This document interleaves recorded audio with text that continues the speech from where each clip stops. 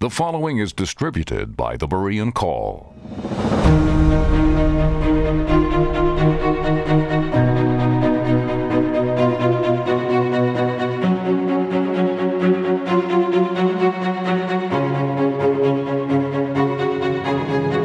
Chapter 13. Marxism, Pattern of the Future. Western leaders seemed genuinely shocked when Soviet forces invaded and seized control of Afghanistan at the end of 1979. Far from surprising, however, the takeover was only a continuation of a carefully calculated plan that the Kremlin has consistently followed for 60 years and repeatedly reminds us by word and deed that it intends to follow until it controls the entire world. This undeviating goal of global conquest is reaffirmed in almost every major policy statement by Soviet leaders. For example, in his important November 2, 1977 speech on the occasion of the 60th anniversary of the Russian Revolution, Leonid Brezhnev declared, quote, "Having opened the road along which the whole of mankind is destined to travel, we are advancing towards the epoch when socialism will be the prevailing social system on earth. This prospect is daily brought nearer by our work and struggles, comrades, in the continuation of the cause begun by the October Revolution. May the light of the immortal Marxist-Leninist ideas shine ever more brightly over the world, onward to the victory of communism." Unquote. The undeniable fact that Soviet-led international communism is working day and night to conquer the world could not be stated more clearly. Every seeming concession or agreement that communists make is but a further step in the direction of their unchanging goal. Soviet exile and Nobel Prize winner Alexander Solzhenitsyn reminds us that, quote, "waves of immigrants, that is, from communist countries, have warned you of what is happening," unquote. Yet influential liberal leaders still manage to steer Western governments along a path of appeasement that assumes the communist world conquest can be stopped by reasonable discussion. Solzhenitsyn warns again, quote, "We hear of dialogue with Christianity. In the Soviet Union, this dialogue was a simple matter. They used machine guns," unquote. Based upon his years of personal experience and insight, this celebrated author and victim of Soviet oppression declares, quote, "The fight for our planet, physical and spiritual, a fight of cosmic proportions, is not a vague matter of the future. It has already started. The forces of evil have begun their decisive offensive. You can feel their pressure, and yet your TV and movie screens and publications are full of prescribed smiles and raised glasses. What is the joy about?" Unquote. Oblivious to the obvious, many church leaders delude themselves and others with continued Christian communist dialogue, as though all we need to do is understand each other. How is it that Westerners refuse to understand what the communists have been telling us in the plainest terms for years? The Lexicon of Atheism, Moscow, 1959, bluntly declares, quote, "Communism is based upon the granite foundation of materialism, dedicated to the liquidation of religion. Communism leaves no room for religion," unquote. Then how would the Soviet Union and other communist countries join in with worshiping the Antichrist? The worship of man. Marxism, like its twin in the West, secular humanism, is the worship of man in place of God. This is exactly what the Antichrist will demand for himself, and those who have already deified self will welcome worship of the Antichrist as the next logical step down the path they have chosen. Moreover, like Hitler's fascism, Marxism is also a religion with the same Hindu-Buddhist roots as the Antichrist's coming world religion. Buddhism, like Marxism and Nazism, is atheism. Buddha rejected both Hinduism's Atman, soul, and Hinduism's gods. Of course, this was only a cosmetic change, for Atman, individual soul, is a mere illusion, Maya, to be dissolved at last through union, yoga, with Brahman, the universal soul. Furthermore, Hinduism itself is atheism, for its millions of gods are mere fictions representing Brahman, the all, that is, the universe, which itself is Maya. Hinduism, or pantheism, merely puts into mystical terminology communism's scientific materialism, which is identical to capitalism's secular humanism. Carl Sagan's worship of the cosmos as, quote, all there is or ever will be, unquote, is merely a sophisticated scientific paganism. The goal of Soviet and Western scientists is the same: by technological conquest of space, time, matter, and disease, to enthrone man as master of the cosmos. Hitler's black magicians of the Order SS hoped to do the same by mystical Hindu-Buddhist initiation into psychic control over universal occult forces. The yogi's goal of self-realization, to quote-unquote realize that man is God, was also the goal of Nazism and is the goal both of Marxism and Western secular humanism. Thus, the logical person to unite East and West, communist and capitalist, mystic and materialist in one world government and religion is the Antichrist. Through mastery over the secret cosmic forces, he will demonstrate the most frightening display of psychic powers imaginable. All the world will worship him. Hitler's astrologers warned him not to attack Russia.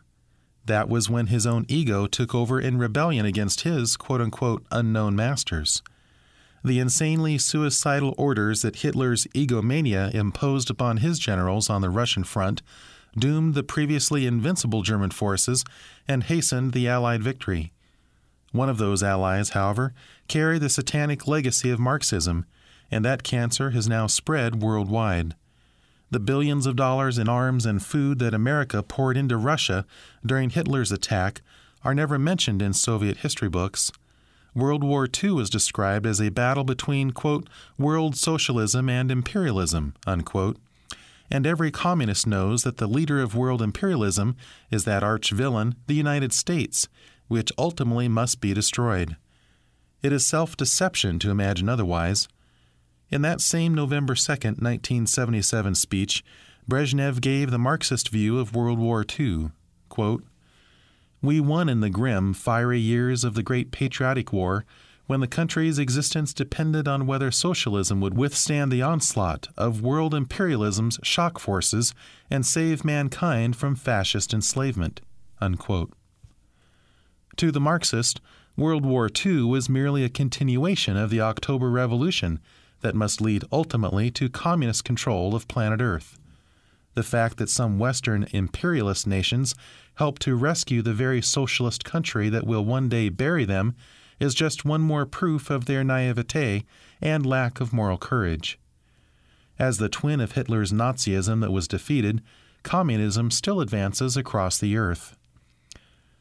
Whether it is called the subconscious or higher consciousness, self is being deified today. We have already referred to the human potential movement, which claims that infinite power dwells within man. Public school children are taught to hold a mental image of themselves as perfect. This is also a common PMA visualization technique, taught in success and salesmanship seminars and used by self-help groups throughout the Western world. The same deification of man is at the root of Marxism-Leninism, which controls the communist world. As Arthur M. Schlesinger Jr. has said, communism's similarities to fascism, quote, are vastly more overpowering and significant than the differences, unquote. Were Marx and Lenin also controlled by Hitler's unknown masters? Marxist religion and the plan. Clearly, Marxism has an important part to play in the plan to establish the new world order that H.G. Wells, Alice Bailey, and others wrote about. Marxism and the New Age movement share the common goal of a socialistic world government. Socialist leaders declare, quote, the ultimate object of the Socialist International is nothing less than world government, unquote. George Bernard Shaw left no doubt about what this would mean, quote, we as socialists have nothing to do with liberty, unquote. Marxism is not just any kind of atheism, but the same apostasy predicted in the Bible that Darwin, Blavatsky, Besant, Freud, Wells, Bailey, Krem, and the New Age movement represent. In his personal letters, Marx blasphemes and raves against the God he once believed in as a young Christian, but now hates with a passion. In a poem he writes, quote, I wish to avenge myself against the one who rules above, unquote. And in another, quote, my soul once true to God is chosen for hell, unquote. A friend, George Jung, remarked, quote, Marx will surely chase God from his heaven, unquote. That obsessive ambition, not freeing the masses from capitalist tyranny, is expressed in the following verse that Marx wrote. It sounds too much like Satan's declaration to be mere coincidence. Quote, I shall build my throne high overhead. Cold, tremendous shall its summit be. For its bulwark, superstitious dread. For its marshal, blackest agony. Unquote.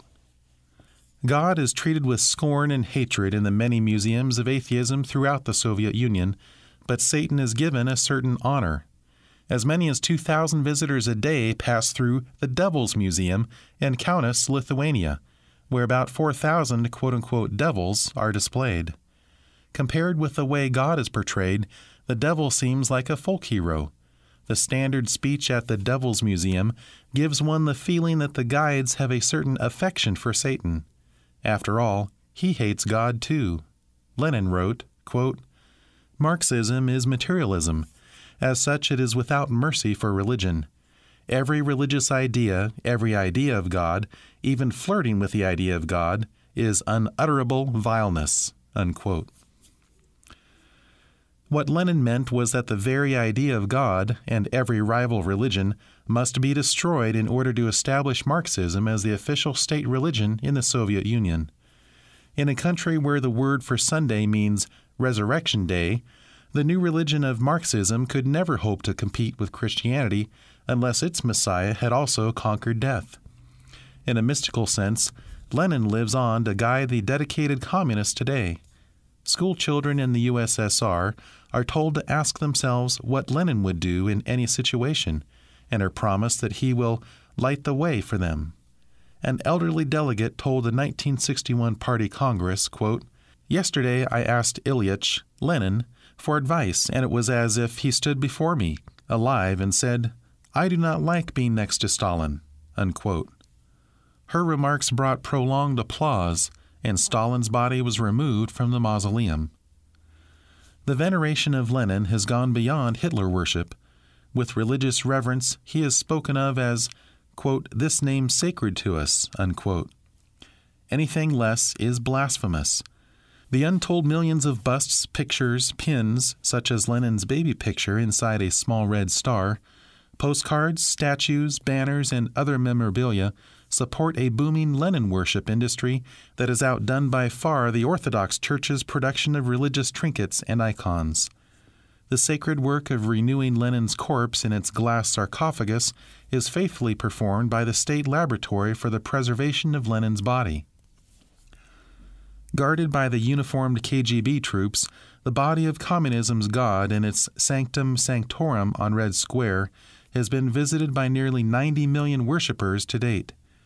With the innumerable larger-than-life murals and statues of Lenin all across Russia, one is accosted again and again by the tiresome communist mantras, like a Soviet version of Coué's repetitive autosuggestion, quote, Lenin lived, Lenin lives, Lenin will always live, Lenin is more alive than the living, unquote. As Lenin lives on, so does his declared policy, quote, the energy and mass nature of terror must be encouraged, unquote. This is still the method of today's Lenin-worshipping Kremlin leaders, now headed by former KGB chief Yuri V. Andropov. As Francis A. Schaeffer recently stated, quote, Lenin wrote before he ever came to power that one of the early attempts at revolution in France was not successful because they had not killed enough people. We must understand that oppression is not an incidental thing in the Soviet bloc, but an integral part of their system, unquote. Terror and mass murder. Marx's ambition has been magnificently fulfilled. The movement he bequeathed to the world has used treachery, violence, murder, and revolution to enslave country after country. Azerbaijan was Sovietized in April of 1920, Armenia in December of the same year. The Ukraine was absorbed in 1923. Estonia, Latvia, and Lithuania became Soviet republics in 1940. East Germany, Poland, Czechoslovakia, Bulgaria, Romania, North Korea, North Vietnam, South Vietnam, Cambodia, Laos, Cuba, Mozambique, Angola, Ethiopia, and Afghanistan comprise only a partial hint of the spreading terror and mass murder that accompanies Marxism wherever it gains power. And as the New Age movement hides its true face behind a mask of euphemisms, so does Marxism. Enslavement is called liberation, ruthless totalitarianism is called democracy, and the iron-fisted rule by a tiny group of communist elite goes by the name of People's Republic. The new Marxist Ethiopia, once a nominally Christian nation, now bows to new gods under its state religion of atheism. Could Marx but see the transformation, he would be very proud. Beginning in kindergarten, children are taught to play quote-unquote Red Terror games, a name given by the communist leaders to their quote campaign to wipe out class enemies by death or rehabilitation, unquote. Young adults who have thoroughly absorbed Marxist indoctrination are privileged to join the armed Red Terror squads, which roam the countryside arresting and often executing on the spot all people not in full sympathy with the quote-unquote liberation of Ethiopia. In one period of 2 months, an estimated 1,000 persons were killed and 10,000 arrested by such squads in Addis Ababa alone. Marxist-Leninist theory prescribes terror and violence as necessary to purge all reactionaries from society. Hitler used similar methods, as will the Antichrist, but even more vicious. Why do those who loudly condemn racial discrimination in America or South Africa shrug their shoulders at a terror so great that millions of people risk their lives to escape it in spite of Iron Curtains? Why are there no escapees from the West trying to get into Russia or China or North Korea or Cambodia? The answer is so obvious that it makes the continued popularity of Marxism among intellectuals in the West all the more inexplicable. The 1978 graduating class of Harvard University sat in grim silence as Solzhenitsyn warned them, quote, "The most cruel mistake was the failure to understand the Vietnam War. Members of the U.S. anti-war movement wound up being involved in a betrayal of Far Eastern nations, in a genocide, and in the suffering today imposed on 30 million people there. Do those convinced pacifists hear the moans, or do they prefer not to hear? Your short-sighted politicians who signed the hasty Vietnam capitulation seemingly gave America a carefree breathing pause. However, 100-fold Vietnam now looms over you." Unquote. How often it has been said that if the world had only known Hitler's intention to murder 6 million Jews, there would have been a great outcry. It has also been said that such atrocity would never be allowed again.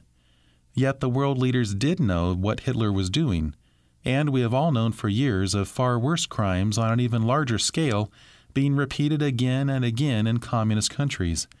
Yet there is no outcry in the West as there was against America during the Vietnam War, and no protest marches, not even when the evidence is presented that the Soviet Union and its allies have used deadly chemical and biological weapons in Southeast Asia and Afghanistan in violation of international agreements. In recent testimony before the U.S. Senate, today's Soviet slave labor camp population was estimated at up to 17 million, with an estimated 500,000 prisoners dying annually from, quote, exposure, disease, inadequate food, and hazardous working conditions, unquote, on such projects as the Trans-Siberian Natural Gas Pipeline. An intriguing question. As though gripped by some strange self-imposed delusion, Westerners watch country after country fall victim to ruthless force and brazen deceit, yet somehow manage to convince themselves that the vow of world domination is mere rhetoric. In spite of the murder by communist regimes of about 130 million people, many Western intellectuals continue to praise Marxism. Arnold Beichmann reported in the Wall Street Journal, quote, "One of the biggest growth industries on U.S. campuses today is Marxist studies. Marxism is being taught as a moral code, a form of secular salvation, an incontrovertible analysis of failing democracy and cruel and collapsing capitalism." Unquote.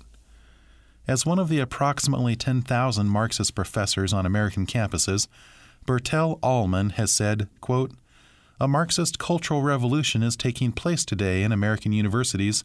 More and more students and faculty are being introduced to Marx's interpretation of how capitalism works." Unquote. Martin F. Herz, former U.S. ambassador to Bulgaria, made a study of 6 popular history textbooks used in American high schools. He found that they all presented a view of the U.S. as, quote, "basically an imperialist country bent upon killing a lot of innocent people in the service of something known as the military-industrial complex," unquote. Whereas communism was presented as, quote, "essentially benevolent, the Russians as more sinned against than sinning, and the U.S. as up to no good in world affairs," unquote. America's attempted defense of the South Vietnamese was a crime to be protested, yet the calculated torture and murder of the same people by the North Vietnamese is called liberation. Though it has retreated on every front for decades, the West still represents imperialism, while the communists who have subjugated nations and enslaved hundreds of millions of people during the same period are seen as anti-imperialist friends of the people. How can this distorted view be so widely accepted, particularly on American campuses? In Cambodia, a very small pacifist country of only 7 million population, before the communists took over, a minimum of 3 million and perhaps as many as 5 million people have been brutally murdered because it was easier to kill them than to re-educate them into Marxists. The enraged, self-righteous voices that so loudly and sincerely protested the American bombing of North Vietnam are strangely silent concerning the premeditated murder of women and children and the calculated destruction of this gentle land, once a Buddhist showplace, where every temple is now closed and where both priests and worshippers are slaughtered and scattered. Why the silence now? That is an intriguing question and an important one. It demands an answer. Solzhenitsyn has said that communist regimes have prospered only because of the, quote, "enthusiastic support from an enormous number of Western intellectuals who refuse to see communism's crimes. In our Eastern countries, communism has suffered a complete ideological defeat, but Western intellectuals still look at it with interest and with empathy," unquote. Thousands of professors on American campuses are Marxist sympathizers who extol the virtues of communism in their classes, put down free enterprise, and ridicule belief in God as unscientific and bourgeois. In a New York speech, Alexander Solzhenitsyn cried out in anguished unbelief at the seeming blindness in this country. Quote, "Isn't it possible to assess the menace that threatens to swallow the whole world? I was swallowed myself. I come to you as a witness. The tanks have rumbled through Budapest and into Czechoslovakia, and since then into Afghanistan. Communists have erected the Berlin Wall. For 14 years, people have been machine-gunned there. Has the wall convinced anyone? No. The communist ideology is to destroy your society. This aim has never changed. Communism is a focus of hatred, a continued repetition of the oath to destroy the Western world. They trade with you, they sign agreements and treaties, but they still curse you. They never call you anything but American imperialists. We are approaching a major turning point in history. A concentration of world evil, of hatred for humanity is taking place, and it is fully determined to destroy your society. Must you wait until it comes with a crowbar to break through your borders?" Unquote. Such monstrous lies. One can sense in the passion of these words the frustration of this famous exile who came out of Russia with facts and prestige, yet his urgent warnings to the Western world have been largely ignored. Judged at Nuremberg and soundly condemned for its crimes against humanity, Hitler's Nazism has been thoroughly discredited all over the world. Yet Marxist-Leninism, which is responsible for the murder of 10 times as many victims, the enslavement of hundreds of millions of people, and the shameless violation of nearly every treaty, at least 50, it has ever signed, is praised in our schools, legitimized by our businesses and institutions, and honored among nations. In New York, communist flags fly in front of the headquarters of the United Nations, which has largely been a vehicle for communist influence supported by the West. It is therefore not difficult to believe that the coming Antichrist will be honored among nations and worshipped even more fanatically than Hitler and Lenin. Secretary General Kurt Waldheim's January 8, 1976 message of condolence to China upon the death of Premier Zhou Enlai was a classic example of the mad delusion that already grips world leaders. Together with Mao Zedong, Zhou presided over what the Guinness Book of World Records describes as the greatest massacre in human history, between 34,300,000 and 63,784,000 victims, according to a Senate study. Yet Waldheim lauded Zhou as, quote, His Excellency, a most distinguished and esteemed leader who served his country and his people with great devotion, fostering better understanding among nations and international peace, unquote. On April 7, 1970, Waldheim's predecessor as Secretary General of the UN, U Thant of Burma, quote, praised Vladimir I. Lenin, founder of the Soviet Union, as a political leader whose ideals were reflected in the UN Charter, unquote. U Thant's mentor, Burmese Prime Minister U Nu, earlier declared, quote, If we now look back to history, we find that Stalin followed the right path, unquote. America provides a large percentage of the United Nations financial support, yet United Nations agencies continue to finance communist takeovers around the world. Even funds given to such highly regarded bodies as UNICEF, United Nations Children's Fund, have been deliberately channeled to groups such as the Viet Cong during the Vietnam War or to communist revolutionaries in Central America and Africa. No wonder Senator Barry Goldwater called for American withdrawal from the United Nations, to be followed by a request that the UN move to a new headquarters, quote, more in keeping with the philosophy of the majority of voting members, someplace like Moscow or Peking, unquote. More recently, William A. Rusher, publisher of the National Review, called for United States withdrawal from the UN, quote, upset because the United Nations labored for a full year and came up with a list of 22 violations of human rights, and not one of them in any country behind the Iron Curtain, unquote. Typical of the UN projects that American dollars finance is the widely distributed UNESCO booklet praising Soviet enslavement of Lithuania, Latvia, and Estonia as, quote, one of the major social triumphs of our day, a model of freedom and democracy, unquote. The booklet also declared, quote, it was the Communist Party which showed the peoples of Russia the way to free themselves and gave equal political rights to all the nationalities and all the races of the USSR. The Soviet Union is a brotherhood of free and equal peoples, comprising 15 republics in voluntary association on a footing of complete equality, unquote. How can such monstrous lies be believed by anyone? Yet they are. There is no logical explanation for the continued high regard with which a thoroughly discredited and murderous Marxism is held throughout the Western world. This gross deception exceeds the Führer's mesmerization of a Germany in the 1930s. We seem to be confronted with a diabolical influence similar to the hypnotic power that emanated from Hitler. Freud's contribution to Marxist terror. Soviet leaders declare anyone insane who loves God or seeks Him, and they have developed special techniques for quote-unquote curing the mentally ill. Their definition of quote-unquote mental illness is backed up by Freud, who called, quote, those who believe in God sick, unquote. Professor of psychiatry Thomas Zaz calls psychotherapy a religion and asserts that when it is, quote, allied with the modern state, the result is a force at once arrogant and arbitrary, despotic and destructive, unquote.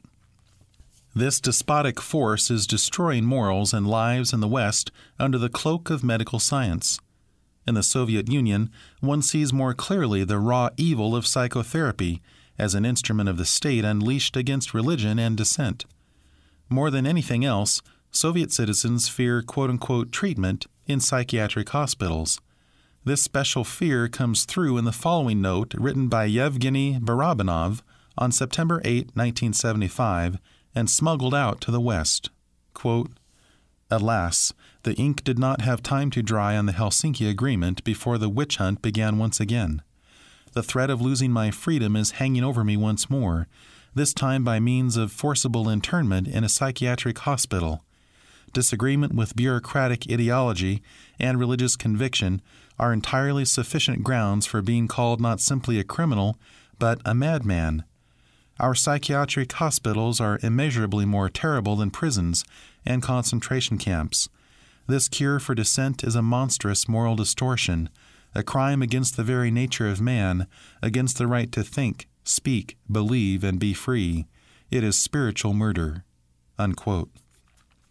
In the West, psychiatrists increasingly usurp God-given conscience and biblical authority by redefining, in the name of science, quote-unquote normal behavior in every area of society. In communist countries, they extend their sphere by pronouncing what political views are sane as well. Viktor Feinberg, for example, was declared insane because he protested the invasion of Czechoslovakia. He was told, quote, "Your ailment is your dissident way of thinking," unquote. Retired Red Army general and Soviet war hero Pyotr Grigorenko, whose tragic story was documented on American television, was twice committed to prison psychiatric wards for the criminally insane because he openly declared his belief in God, a sure mark of insanity for any high-ranking Soviet officer. Fortunately, he survived the 6 years of quote-unquote treatment by the KGB and was granted political asylum in the United States in April 1978. Referring to General Grigorenko's case, Dr. Andrei Snezhnevsky of Moscow's Serbsky Institute tried to justify Soviet psychiatry by saying, quote, "You have to understand the Soviet culture to recognize this illness," unquote.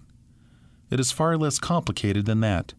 Most psychoanalysts, even in the West, consider faith in God a form of mental illness. In close agreement with Marx, Freud called religion, quote, "the universal obsessional neurosis of humanity," unquote. Governments do whatever is necessary to stamp out malaria or Asian flu. Should they not act in the same authority to stamp out mental disease and quarantine, or imprison, those who resist the quote-unquote cure? Concerned about the direction that psychiatry is taking worldwide, internationally respected research psychiatrist E. Fuller Torrey has pointed out, quote, "As religious influence has died, there has been a search for a new set of absolutes. Psychiatry has been willing to sanctify its values with the holy water of medicine and offer them up as the true faith of mental health. It is a false messiah," unquote. To be forewarned concerning the dangers of psychiatry in the West, we ought to take seriously what it is doing in the Soviet Union. In April 1979, Valeria Makieva, an Orthodox nun, was sentenced to indefinite confinement in a psychiatric institution for the criminally insane because of her religious attitudes and activities. Two people sentenced more recently for their faith are the Baptists Vladimir Kylo, psychiatric hospital in the Ukraine, and Anatoly F. Runov, special psychiatric facility in Leningrad, where the KGB is trying to get them to deny their faith in God. Many other examples could be cited. Who could read the following appeal smuggled out of a Soviet psychiatric quote-unquote treatment center by mathematician and poet V.I. Chernyshov without weeping? This is not something out of the distant past that can be blamed upon Stalin. It is happening today. Quote, "In America, Angela Davis was arrested. The whole world knew. She has lawyers. People protest in her favor. But not once did I meet a lawyer. I wasn't present at the trial. I have no right to complain. They tie protesting political prisoners who refuse to take food or quote-unquote medicine, give them a shot, after which they cannot move, and forcibly feed and treat them with amenazine, which results in a loss of individuality. The intellect gets blunt, the emotions are destroyed, the memory disappears. Even though I am afraid of death, let them rather shoot me. How vile, how repulsive is the thought that they will defile, crush my soul. I appeal to believers. N.I. Braslovsky, a Christian, has languished here for over 25 years. And Timonin, they jeer at his religious feelings. They demand that he repudiate his faith, otherwise they won't let him out. Christians, your brothers in Christ are suffering. Stand up for their souls. Christians. I am terribly afraid of torture, but there is a worse torture, the introduction of chemicals into my mind. The vivisectors of the 20th century will not hesitate to seize my soul. Maybe I will remain alive, but after this I won't be able to write even one poem. I won't be able to think. I have already been informed of the decision for my treatment. Farewell." Unquote. The Soviets are only carrying the basic tenets of psychotherapies to their logical conclusion. It is easy to see how the Antichrist could justify his totalitarian control as the means of quote-unquote curing the world once and for all of humanity's universal obsessional neurosis, with the blessings of psychiatrists everywhere. We may be farther down this path than we realize. It would seem so, judging by the following statement from G. Brock Chisholm, former Director General of the United Nations World Health Organization and President of the World Federation for Mental Health. Quote, "If the race is to be freed from its crippling burden of good and evil, it must be psychiatrists who take the original responsibility. With the other human sciences, psychiatry must now decide what is to be the immediate future of the human race. No one else can. And this is the prime responsibility of psychiatry." Unquote.